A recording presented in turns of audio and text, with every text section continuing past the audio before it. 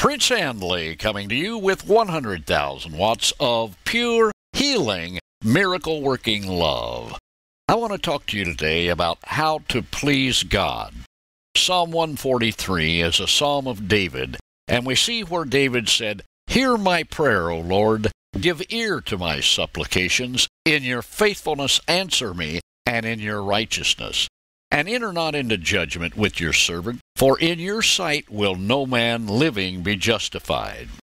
Being involved in ministry or God's service does not make us holy, nor does working with God's Word or being involved with the distribution of God's Word. It does not make us more righteous than other people. We must constantly remind ourselves that our righteousness is in the Lord and of the Lord. Otherwise, we will subtly be lifted up in pride, which is the great transgression and one of the things that God hates.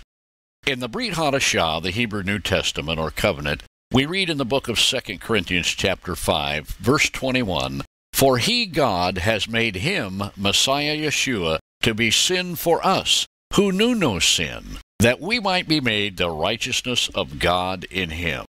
And in 1 Corinthians chapter 1, verse 29 to 30, we read, "That no flesh should glory in his presence, but you are in Messiah Yeshua, who of God is made unto us wisdom and righteousness and sanctification and redemption." Our obedience to God's Word and to the leading or inner prompting of His Spirit are what pleases Him. The Tanakh tells us that the prophet Samuel said, "Has the Lord as great delight in burnt offerings and sacrifices as in obeying the voice of the Lord? Behold, to obey is better than sacrifice, and to listen is better than the fat of rams."